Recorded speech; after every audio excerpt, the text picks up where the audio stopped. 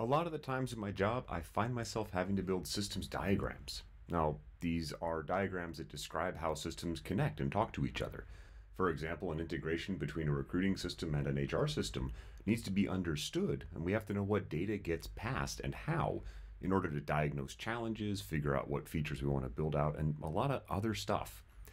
Historically, I've used tools like Draw.io or LucidChart to do this, or even a physical whiteboard. And then I've put those into Confluence with the other documentation I have about the system, the owner, projects, etc.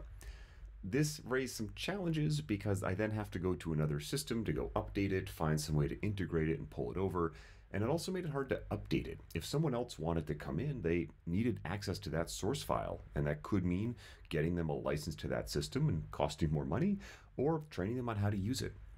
Recently, I've shifted to using Confluence Whiteboards, and I found a number of great positives about that. The biggest one is the data stays in Confluence.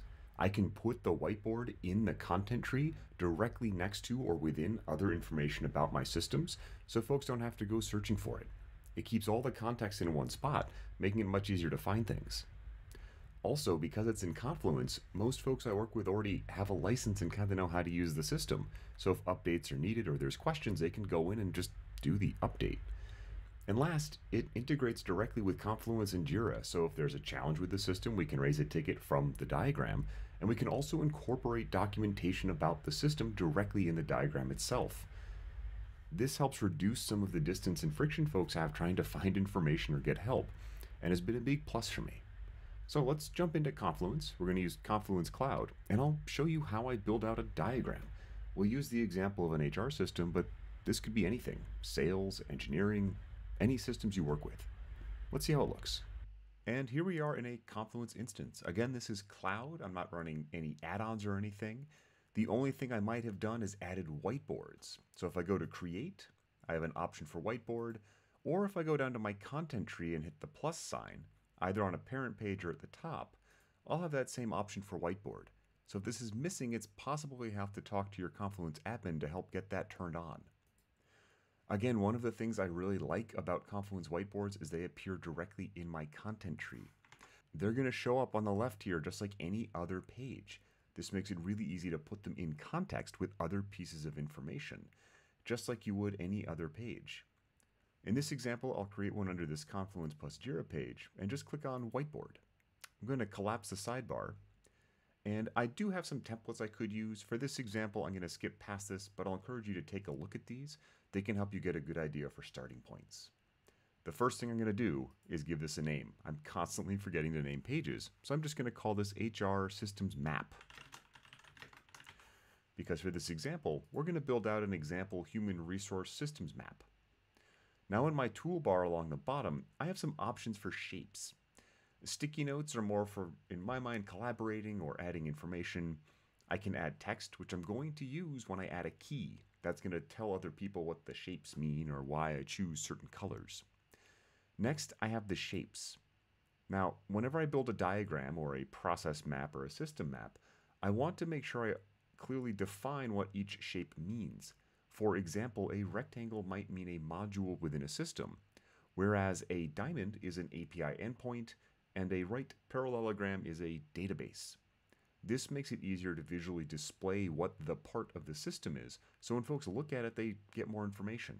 I'll encourage you to think through what your shapes will mean and how you will standardize those with your team, just so they know what's what. Personally, I like to use something called sections to indicate a system, and shapes to be parts within the system, and I'll show you that difference in just a minute. Next, we have our lines, and these are essentially the connections between things that will show our integrations. We can have just a line or a nice bendy line. I like to use the straight ones. It's just a visual preference I have.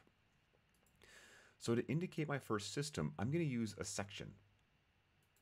And I'm just going to give it a name, and we'll pretend this is a recruiting system.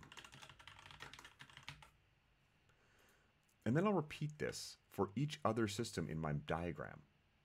So for this example, I'll also have a human resource information system, or HRIS.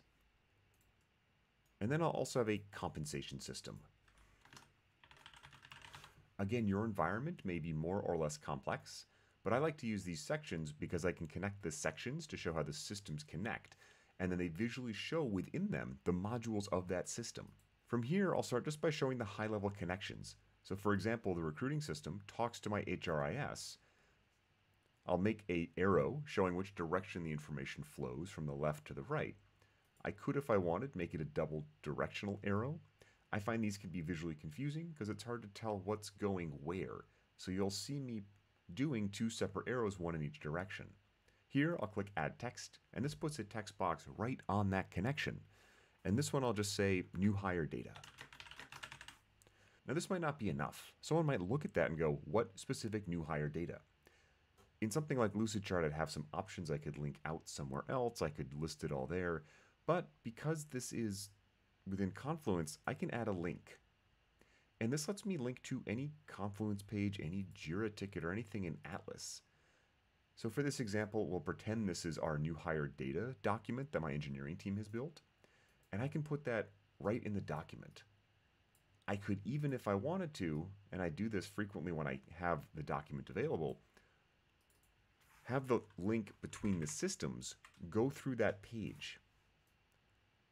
So here it would show someone clearly, oh, this integration touches new hire data, and they can click on this to go see what that information is. Again, the goal here is to reduce the distance between someone's question or need and their ability to get what they want. Continuing my diagram, I know my HR system also talks to my recruiting system. So I'll draw an arrow, and to make this a little bit visually easier, I'll make sure the arrows are separated. Here I'll add some text, and our HR system is going to give the recruiting system something like our departments. And then I'm going to repeat this process with each system. So by the end of it, I'll have a good idea at a high level how all these things connect. So here we have a more completed diagram. I can see my compensation system talks to recruiting and it gives it pay ranges, something that my recruiting team has told me is necessary. And here I have my human resource system passing employee data to the compensation system and getting pay ranges back. So here very quickly, I've built out a fairly usable diagram that would help someone new to the team understand what's going on with our systems. Of course, this will likely be bigger in most production environments. There might be specific naming conventions for these integrations. So for example, they might have different names than just what's being passed. But you can of course always link out to documentation to help folks understand what's going on. Now, I briefly mentioned earlier building a key to describe what everything is. I like to do that as I go so I don't forget anything. So now that I'm done with my high level, I'm just going to add a text box. And I'll zoom in a bit so we can see it. It's just called key.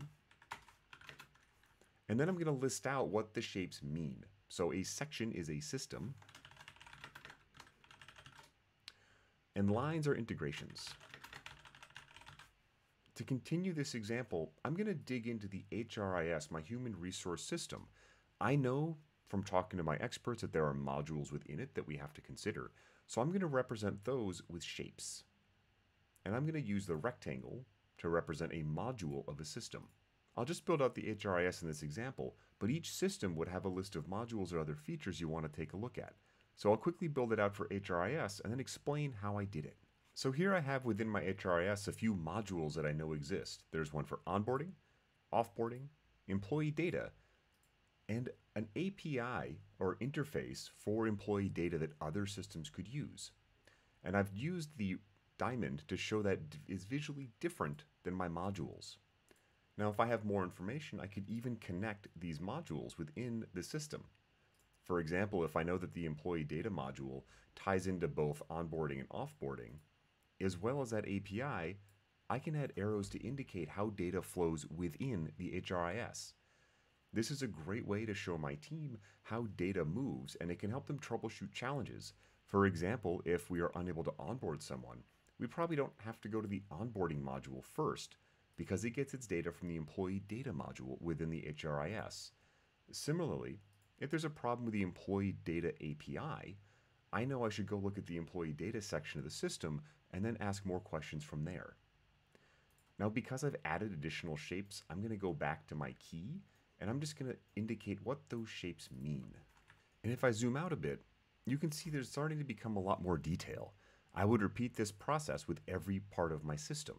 And then I would have a systems map that I could share with others by using this link and sending it to them.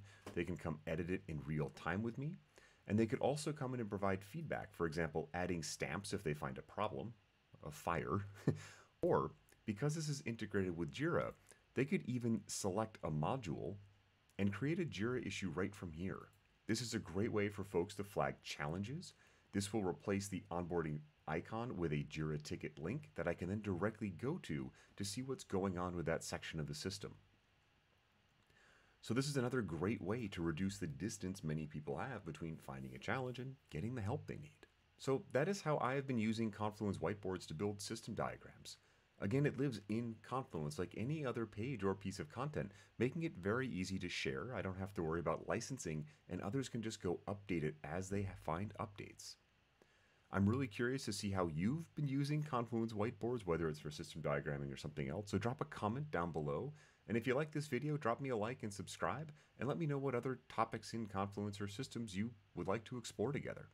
Thank you very much for sticking around for this video, and I'm looking forward to seeing you in another one of these soon.